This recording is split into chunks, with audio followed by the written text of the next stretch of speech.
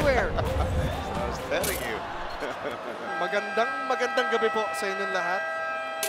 And so you can see Johnny Escobar, just a 6-point game. Lamang ng malaki ang GlobalPort. Talk to us. What's been the story throughout three quarters? A huge third quarter partner para sa Alaska Aces. Ana mention natin, they won the second quarter only by a narrow margin, 18-15. Panalong Alaska dyan. Pero a big third quarter, 33 big points third quarter alone, 23 points lamang ang GlobalPort. But a very precarious 6-point lead para dito sa Alaska Aces dahil ang ganda din ng nilalaro nitong GlobalPort. Partner, field goals 12 of 16 para sa Alaska, 10 of 19 para sa GlobalPort. That's only in the third quarter. Of course, that scoring exchange between Abueva and Romeo. This time, Vic Manuel taking care of the scoring. Same spot, tulad the fadeaway ni Calvin Abueva, and the same result. When he started this ball game, Vic Manuel not able to get a basket, about 3 or 4 attempts underneath. Pero ngayon, unang basket pa lamang yan.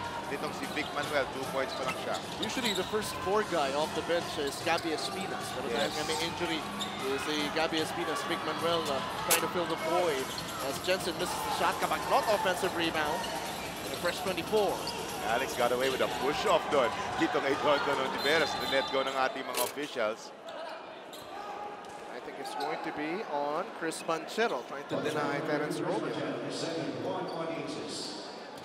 is not in the bag. This 8-point lead of the Alaska Aces, very manageable yan because of the way this GlobalPort team is playing. The three-headed monster, magkakasabay na naman sa loob. James, CPR kung tawagin mo, no? Terence. Alex Cabagnot.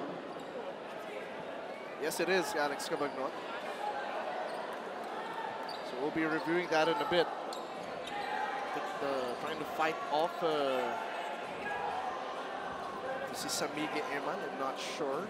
Maybe we can catch that on the replay, but nire-review ng game officials yun nangyari in that sequence. But Cabagnot, of course, with this impact across the board. Earlier, nakita mo nga Johnny getting that offensive rebound. Yes.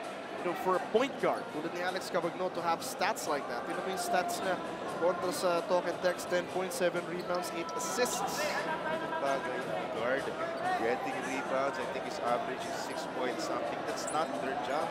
That's the big man's job. So anytime that a guard helps on the rebounding side, napakalaking bagay para sa isang team.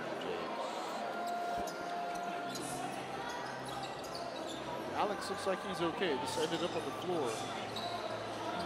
As the game officials are still reviewing it. Kasama si by the table of PBA Commissioner Tony Chito Salud. Pero friends pa rin naman sila.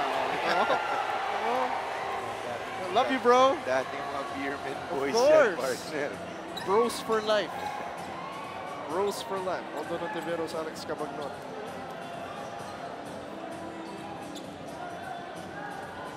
Again, talking about the GlobalPort Batang Pier.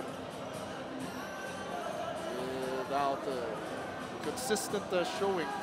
Okay naman, pinapakita na niya si De Campo, Mark Isip, but what Cabagnot is doing is just adding to those numbers, especially in the rebounding department. Alex Cabagnot brings a lot of stability dito sa kanyang team na GlobalPort part. Okay, Stanley Pringle, we were talking about himself, this kind of guy, pass first type of point guard. Pero syempre, Alex Cabagnot, yun ang captain mo dyan, a veteran. As we look at Alex Compton muna at so just a personal on Don Ontiveros. If only arguments were settled that way. Kita mo kung gano'n sila ka-sweet. Kung gano'n lang yung mga arguments sa buhay. Dami kong hugot, no? Mamaya na lang yan.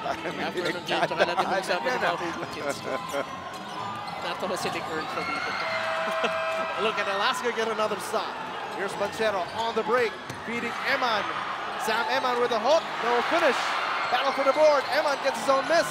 Pringle bothering that, and Pringle takes it away.